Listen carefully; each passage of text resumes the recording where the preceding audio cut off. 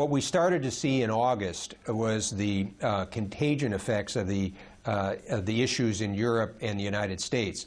And so for emerging markets debt, for example, the bond yields in the spread increased some 70 basis points, about 3/4 of a percentage point.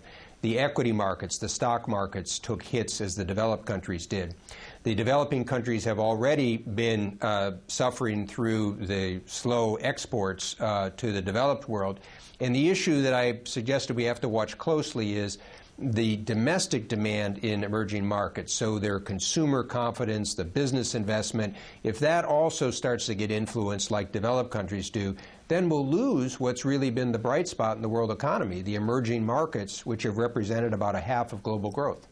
And the IMF is actually interesting because whilst it's talking about the West falling back, possibly going back into recession if political indecision continues, also talking about the emerging markets and them potentially overheating, going the opposite way. But that's as damaging, isn't it, if it goes on? That was really the issue that was in the forefront of people's concerns through August, because the emerging markets have come back very well. They've been a good source of growth, but the risk was overheating.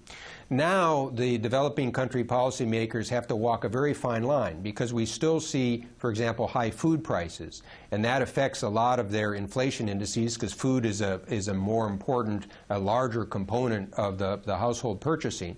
But at the same time, they may be seeing the ripple effects that I mentioned in terms of the fall off of demand.